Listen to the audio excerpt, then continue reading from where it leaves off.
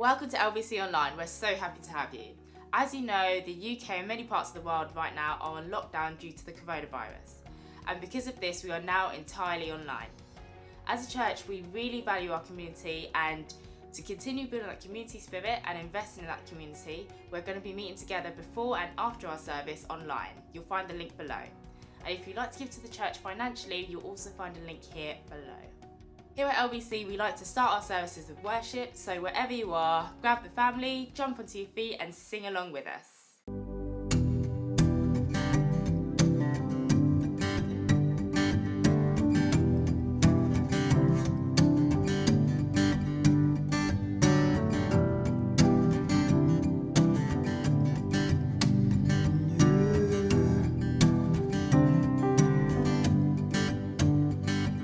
The weapon may be formed, but it won't prosper. When the darkness falls, it won't prevail. 'Cause the God I serve knows only how to triumph. My God will never fail. Oh, my God will never fail.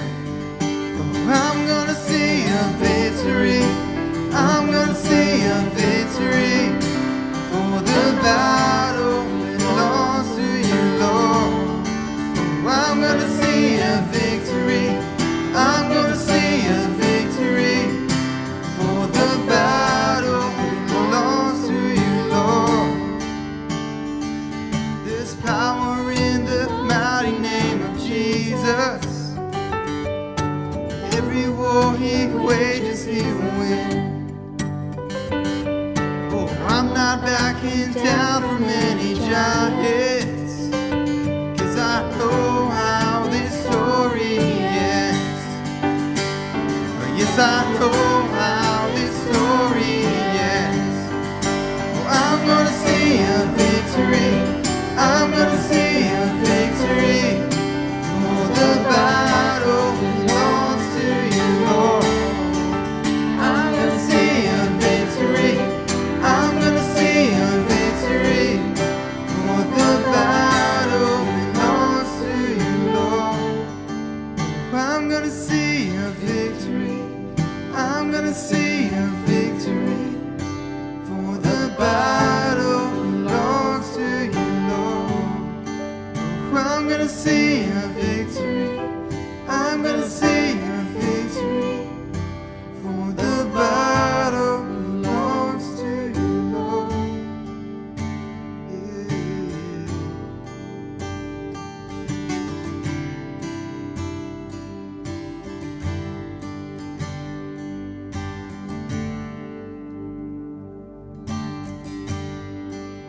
Worthy of every song we could ever sing, worthy of all the praise we could ever bring, worthy of every breath we could ever breathe. We live for you.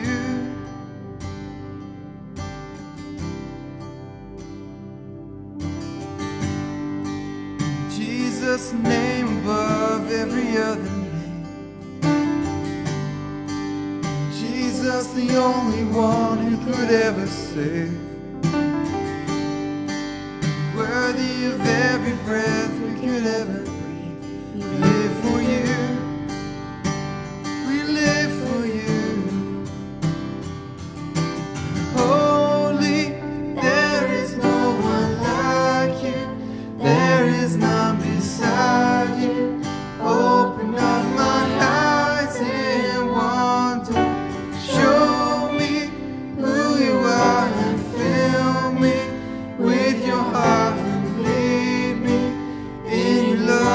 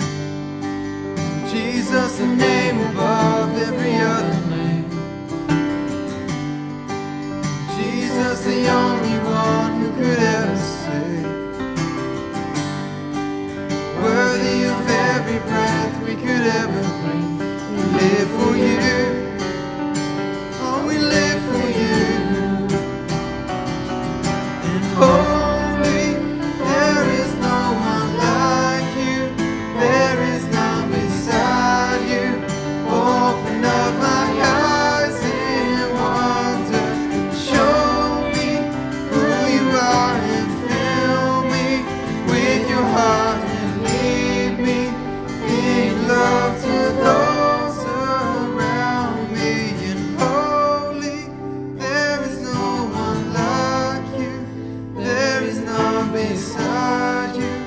Open up my eyes and wonder.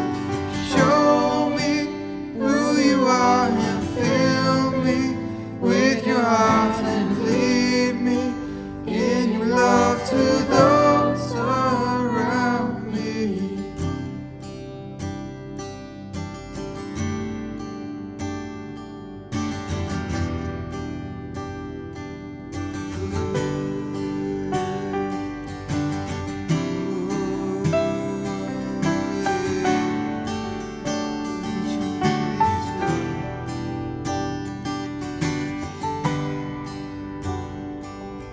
And I will build my life upon your love. It is a firm foundation. I will put my trust in you alone, and I will not be shaken.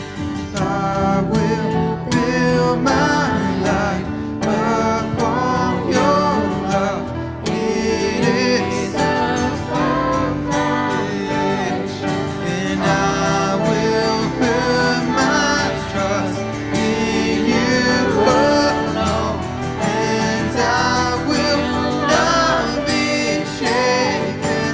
Holy, there is no one like you. There is none beside you. Open up my eyes in wonder. Show me who you are and fill me with your heart and lead me in your love to those around me.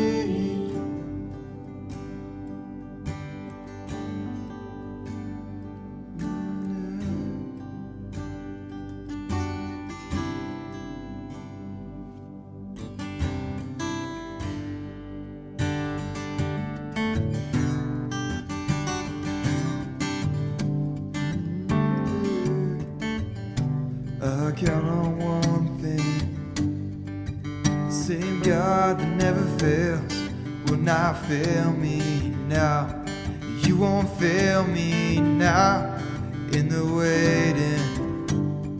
The same God who's never late is working all things out. You're working all things out. Oh yes, I will lift you high in the lowest valley. Yes, I will bless your name. Oh yes, I will sing for joy when my heart is heavy all my days. Oh yes, I will.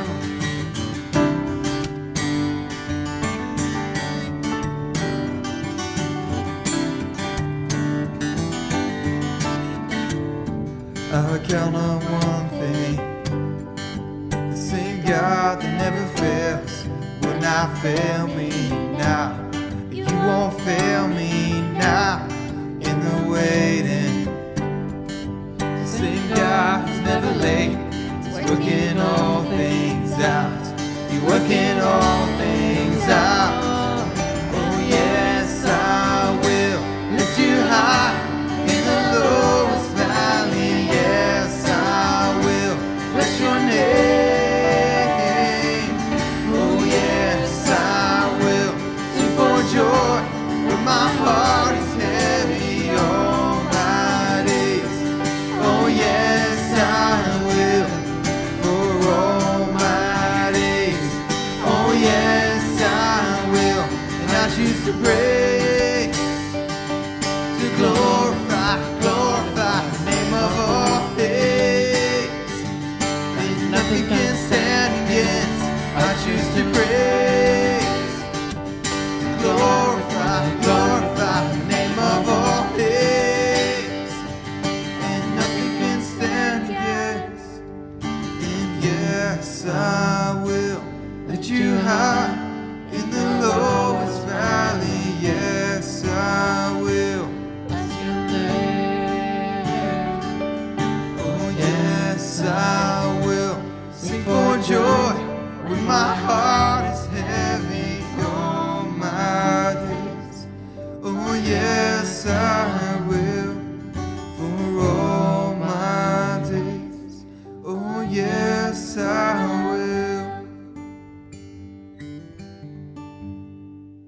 Thank you for joining us online again this morning. It's good to have you watching with us. Hopefully you were able to join us in the live part of our service on Zoom. If you weren't able to, don't worry, we're here again next week, 10:30. All the information is upon our website, www.loughtonbaptistchurch.org. This is the part of the service where we turn to the scriptures. And I'm going to read to you from 2 Corinthians 5, verses 16 through to chapter 6, verse 2. 2 Corinthians 5, verse 16, onto chapter 6, verse 2. So from now on, we regard no one from a worldly point of view. Though we once regarded Christ in this way, we do so no longer. Therefore, if anyone is in Christ, the new creation has come. The old has gone, the new is here. All this is from God, who reconciled us to himself through Christ and gave us the ministry of reconciliation. That God was reconciling the world to himself in Christ, not counting people's sins against them. And he has committed to us the message of reconciliation. We are therefore Christ's ambassadors, as though God were making his appeal through us. We implore you on Christ's behalf, be reconciled to God. God made him who had no sin to be sin for us, so that in him we might become the righteousness of God. As God's co-workers, we urge you not to receive God's grace in vain. For he says, in the time of my favour I heard you, and in the day of salvation I helped you. I tell you, now is the time of God's favour. Now is the day of salvation. Let's pray together.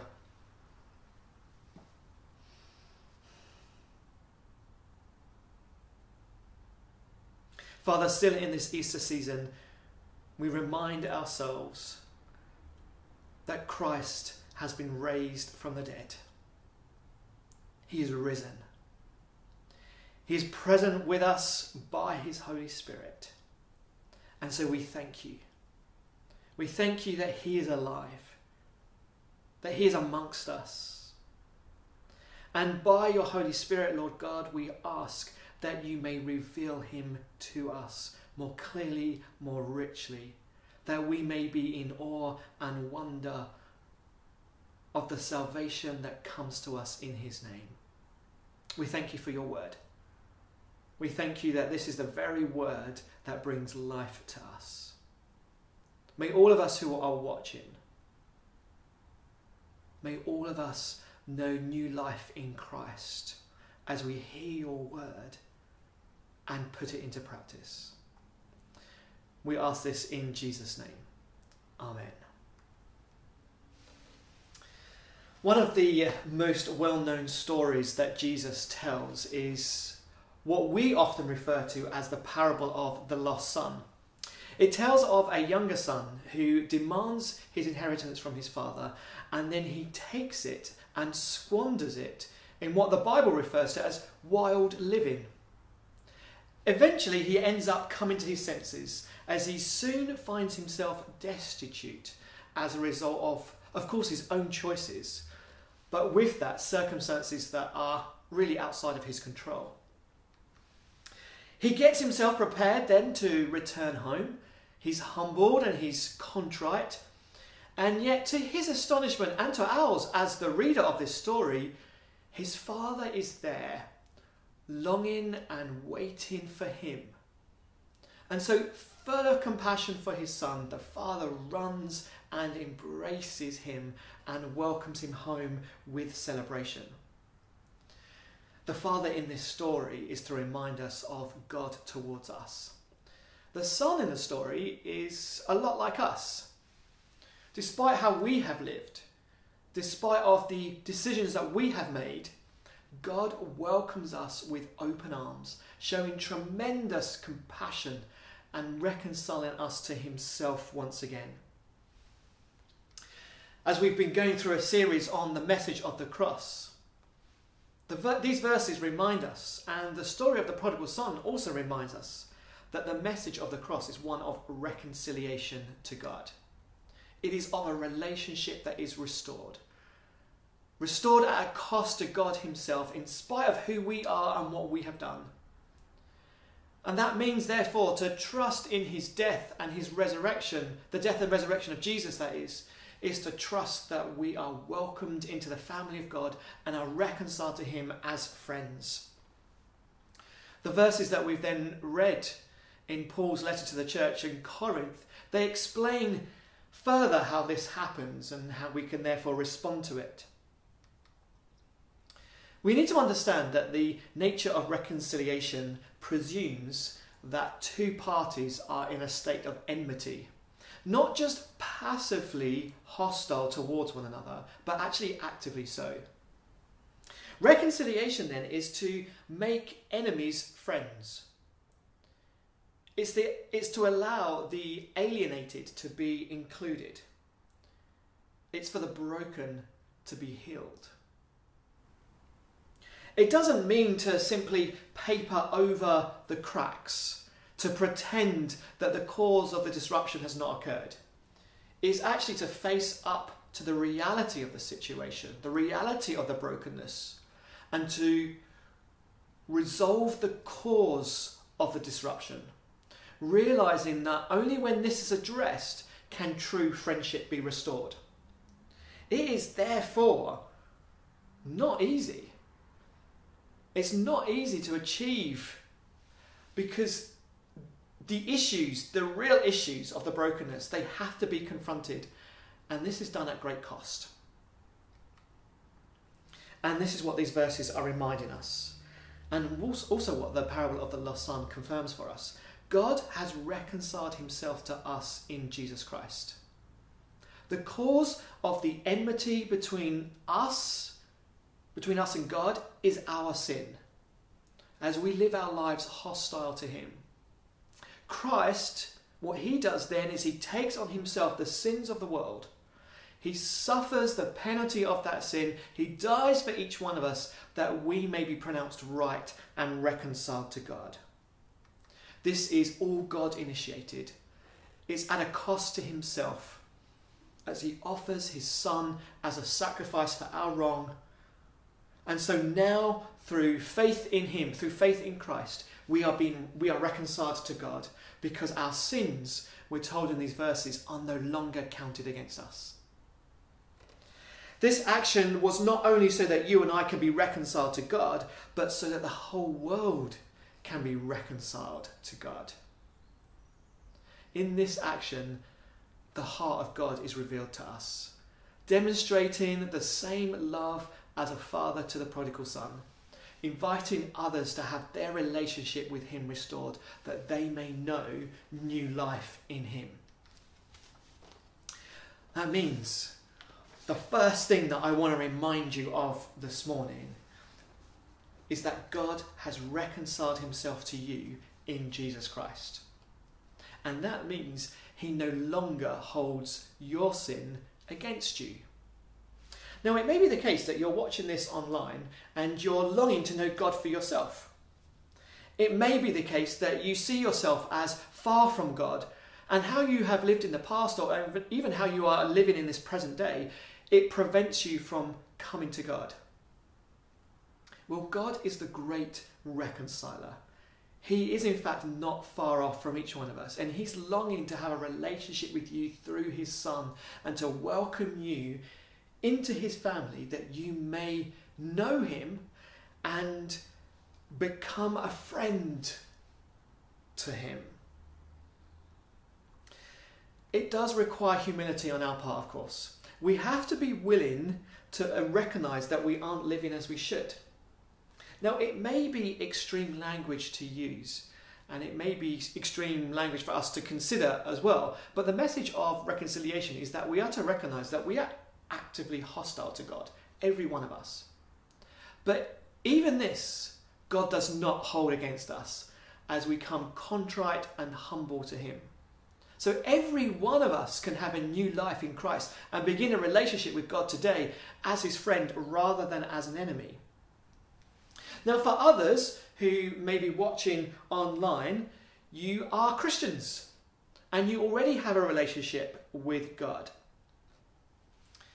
These verses are reminding us and encouraging us that God does not count our sins against us.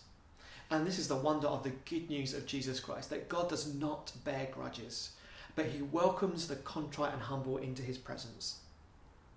So it may be the case that we are wrestling with a sense of guilt and fear about coming to God, perhaps because of the nature of our current relationship with him. It may be half-hearted, it may be lackluster, it may be joyless, it may be confusing, but God does not hold this against us, but instead he invites humility from us with the opportunity to be drawn close to him. God, as the great reconciler, he doesn't want to leave us where we are, but he gives us the confidence to address those issues as we come to him. He is constantly encouraging us to address those areas in our lives that are broken or that we perceive as dead, that he may restore them in us. It may also be the case, however, that there is an aspect of our discipleship, our relationship with God, our lives in general, that we may not realise is actually affecting the vitality of our relationship with God at this time. We may be pursuing something, and persistently so, that goes against the very character of God and what he wants for you and what he wants for each one of us. Now, reconciliation comes when we address those areas in our lives. So let's not think that it doesn't affect us, but let's instead hear the invitation to confront those issues with grace, that we may know God's forgiveness and a freshness to our relationship with God restored. It may be painful for us to do so, but the fruit of this response far outweighs the alternative. The second thing that I want to draw your attention to is in verse 20. We are therefore Christ's ambassadors, as though God were making his appeal through us. What that means is, having been reconciled to God in Christ, we now become part of the ministry of reconciliation as ambassadors of Christ. That means we are representing God in this world, going to places of different languages and cultures to tell others of this message of reconciliation, and actively working with God to bring the effects of this message to the world. We're meant to note the vastness of the task, the scope of the task, if you like. Think about what ambassadors do for a moment. Ambassadors are sent to foreign lands to speak on behalf of those that they represent. Now, these verses tell us that God was reconciling the world in Christ. The world in Christ. This, therefore, has cosmic implications, because God is purposing that he is working to reconcile to himself all things. And this is what we are representing and joining with actively by pleading with others to be reconciled to God. This means that each one of us is an instrument of God's peace. So were we ever to be victims of injustice, the message of reconciliation means that we must learn to forgive. To those who have done the wrong, we must be ready to acknowledge that we have hurt others and address the pain that we have caused. And this is not just to be taking place between husband and wife or parents and children, but between ethnic groups and nations, between the religious denominations of our day, as well as within the political sphere, between managers and employees, between rich and poor. Where there is a need for reconciliation, Christians are to be ambassadors for Christ, encouraging and equipping people to face up to the disruption that's been caused, so that genuine friendship can be restored. We all know the problem of broken relationships in our world today. It's all too real for most of us. It affects us at differing levels throughout the world with varying effects, but the good news of the cross of Christ is that there is hope for every perceived irreconcilable situation to be restored. There is hope for every relationship that is broken.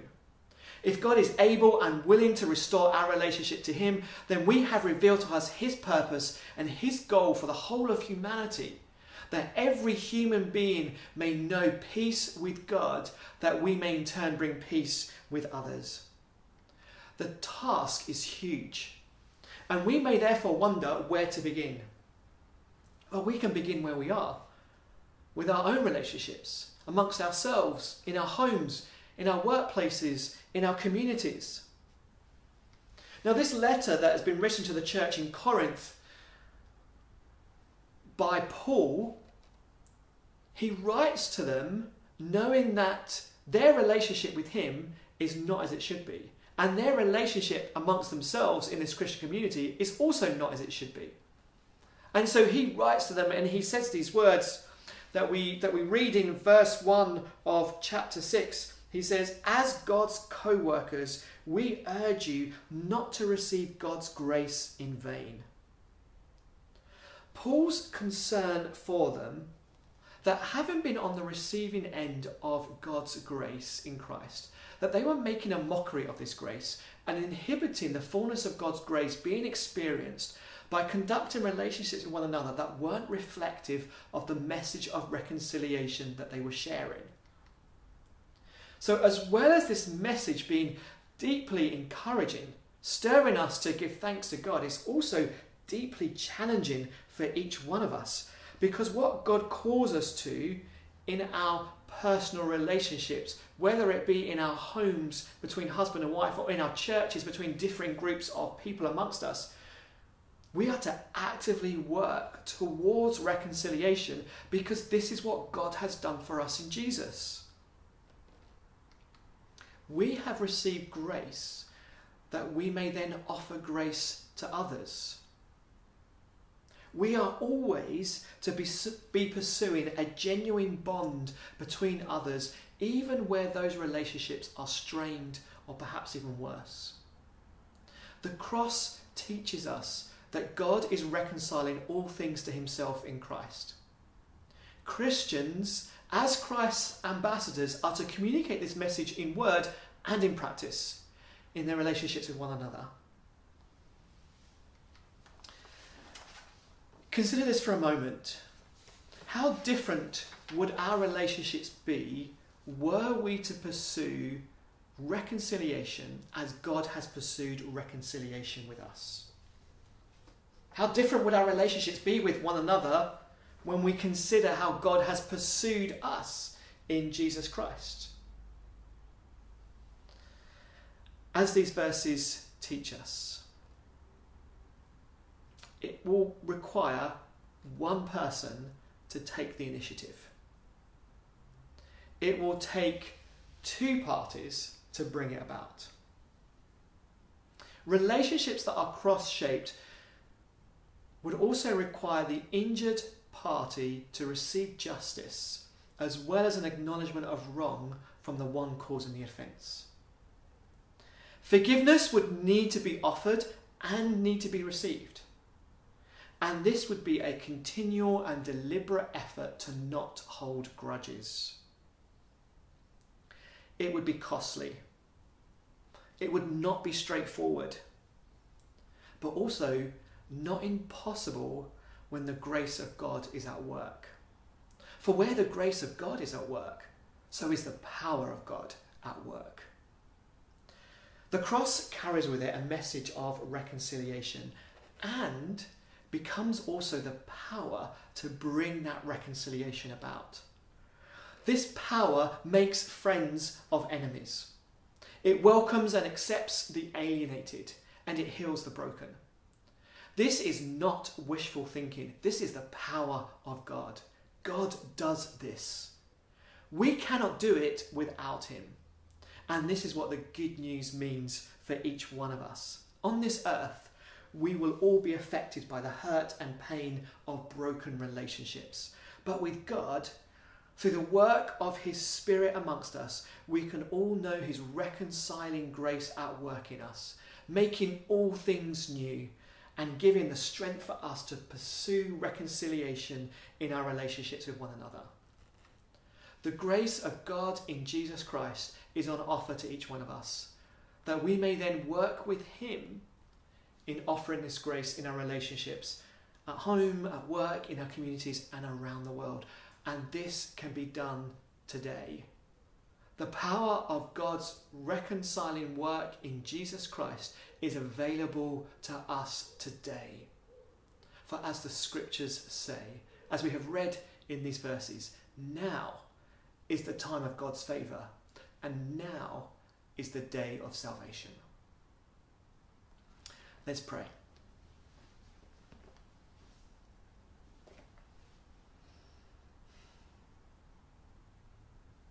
Father, we thank you that you have taken initiative in Jesus Christ and you have rescued us. You have shown grace and mercy, and you have offered us new life in Jesus Christ. And so we thank you for the salvation that comes in his name.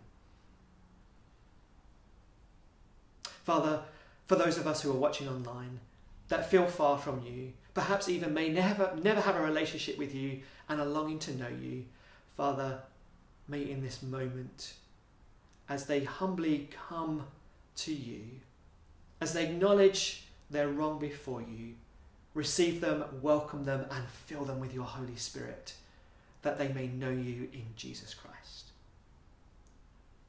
For those of us whose relationship with God is currently causing us some form of dissatisfaction, Father, help us to address those areas of our lives that are inhibiting a fresh experience of your Holy Spirit at work within us. Grant us the grace to face those issues and lead us to a place of restoration in our relationship with God, a fresh vitality in our relationship with you. And then, Father, in our relationships with one another, within church communities, within our city, across our nations. Father, may your spirit of reconciliation be at work. For those currently immersed in difficult, potentially broken relationships, we pray for restoration. We pray for your grace to sustain, and we pray for a willingness amongst both parties of the relationship to long and work towards reconciliation. Heal broken hearts, Father. Bring restoration where people have become enemies. By your Spirit, cause them to be friends. Father, may all of us see our responsibility as ambassadors of Jesus Christ to constantly be offering grace to one another. Give us the courage to do so. Give us the strength to do so. As we trust in your grace, fill us with your Holy Spirit. Come, Holy Spirit, we pray. In Jesus' name. Amen. Thanks for watching. Join us on Zoom to be part of our online community. And remember, to stay up to date with the latest updates, follow us on our social media and our website, and we'll see you next week.